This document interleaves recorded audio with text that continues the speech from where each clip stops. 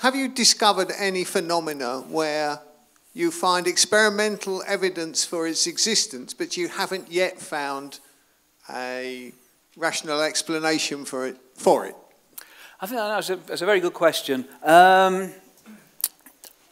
Again, I wouldn't want you to go away. Sometimes skeptics, you'll hear skeptics saying there's no evidence to support the existence of telepathy, or there's no evidence to support the existence of precognition, all these other things. That's just not true. There is evidence. There are papers published in peer-reviewed journals that sometimes claim they've got positive, significant results supporting the existence of telepathy or precognition or whatever. The issue is the quality of the evidence. And then, of course, it does, inevitably, when you're trying to assess complex sets of data and results, some subjectivity will come into that. So, I mean, I've moved from being somebody who used to believe in a lot of this stuff to somebody who is now very much on the skeptical side. So I'm very, very au fait with all the skeptical arguments and the weaknesses in the experimental evidence on the other side. But there is evidence there, and there's no such thing as a perfect experiment in science.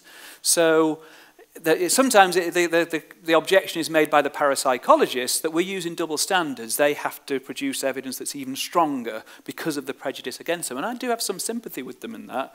Having said all that, I am not convinced. I think the occasional positive results can be explained sometimes occasionally it's deliberate fraud, but that's rare. And I don't think it's any more common in parapsychology than it is in other fields of science. What I think is a much bigger danger is what's been referred to recently as questionable research practices, where people are basically not quite carrying out experiments and analysis in line with best practice. And, you know, there's all kinds of little examples of this. I really don't have time to go into it in detail now. But where you give yourself the benefit of the doubt. You've tried analysing your results this way, you don't get the result you expect. Oh, but if I try it this way, so you're having a second bite of the cherry and so on. And people don't realise how those little crimes can actually distort the whole thing. At the end of the day, all science is about trying to separate the signal from the noise. And I think if you ask the question, well, what would a science look like if it was all noise? I think it would look like parapsychology. The reason that prompted my question was, things don't... It may well be that there are things... I don't believe in anything paranormal, but I can well believe that there are some processes we don't yet understand. Oh, I'd accept that totally. Yeah, absolutely.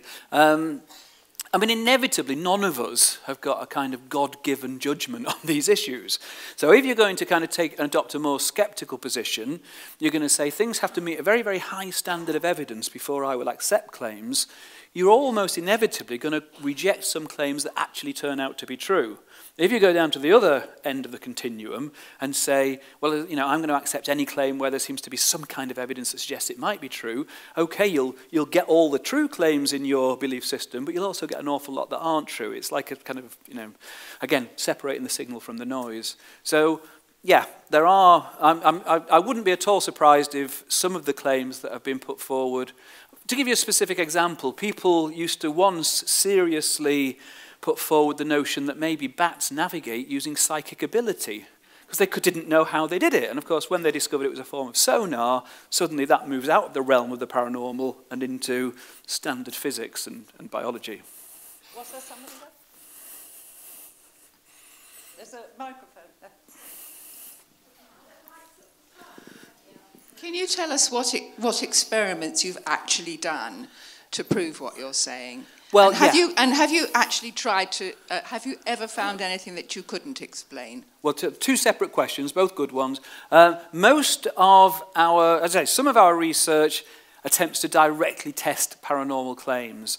So in the longer version of this talk, I talk about an experiment we did to try and replicate a result which had been published in a standard psychology journal, not in a parapsychology journal, by a very well-respected social psychologist called Professor Darrell Bem at Cornell University. He had published in the Journal of Personality and Social Psychology, very well-respected journal, 9 experiments over 1,000 participants, claiming to have produced evidence for precognition, that people could somehow sense future events before they happen. And to his credit, he said, I want people to replicate this. And so myself, Richard Wiseman, and Stuart Ritchie decided we'd each try an independent replication. Long story short, we didn't get the effects that he got.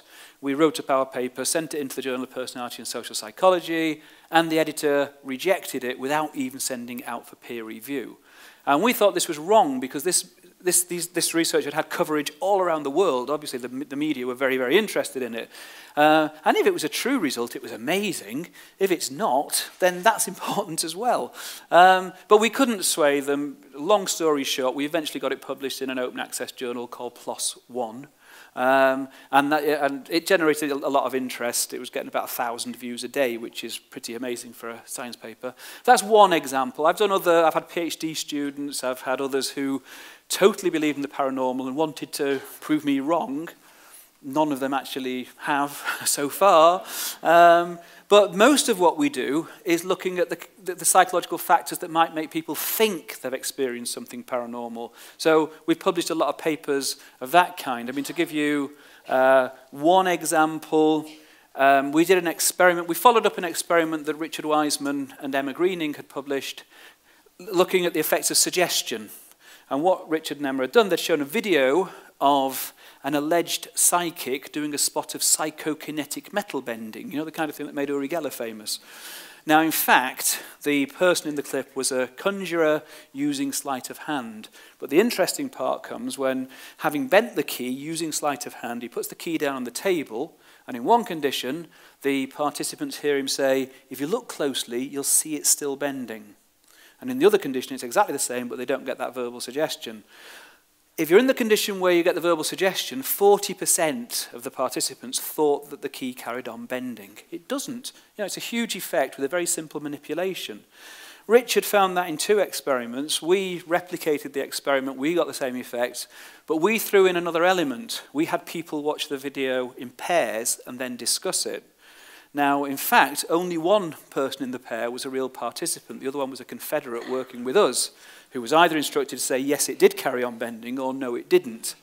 And in that case, well, if people were in the condition where they got the suggestion from the psychic plus the reinforcement from the co-witness, we got up to levels of 60% of people saying they thought the key carried on bending.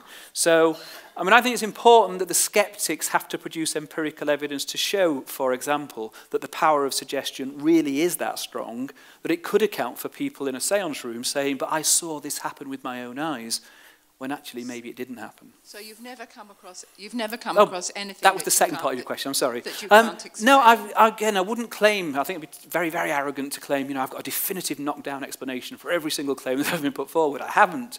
But in actual fact, through either my kind of academic work or through taking part in TV programs. I mean, I've spent more nights in supposedly haunted locations than is healthy for anybody.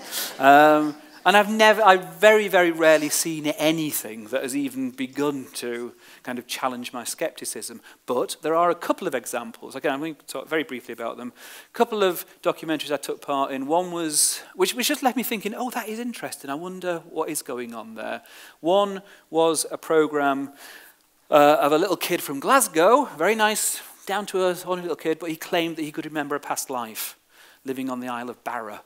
And I haven't got time to go into detail of it, but there were aspects of that program that did leave me thinking, that's interesting. I don't know, you know, I wasn't quite sure what was going on there. Another program I took part in once about reincarnation claims amongst the Druze sect in Lebanon. I came away completely convinced that I knew what was going on. But a second program that left me scratching my head a bit was called The Man Who Paints the Future.